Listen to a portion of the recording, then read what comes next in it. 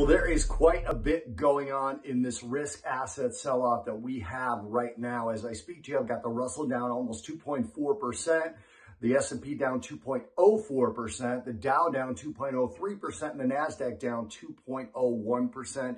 Yields continue to rise, and they continue to rise more in the front end than the back end of the curve. The inversion, in other words, continues to deepen. We've now got the 2s, 10s, yield curve spread at negative 25 basis points. Again, potentially pointing to a recession sometime in the near futures. And it's all risk assets that are being sold off. It's silver, it's crude oil, it's copper, it's most of the industrial metals.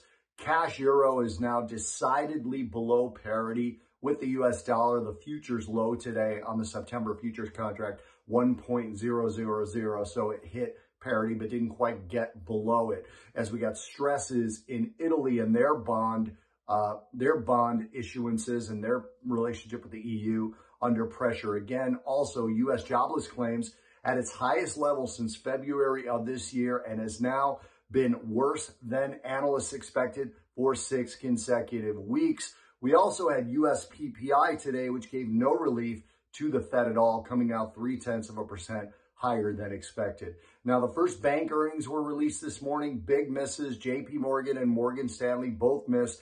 JP Morgan on some loan loss provisions that they had to put aside. They're now going to suspend buybacks in the stock. The stock is down. Morgan Stanley had weaker than expected investment bank earnings. That stock is down as well, although JPM is down more than Morgan Stanley. And now looking ahead, Fed Governor Christopher Waller is speaking today. Earnings tomorrow before the open, United Health, Wells Fargo, and Citi.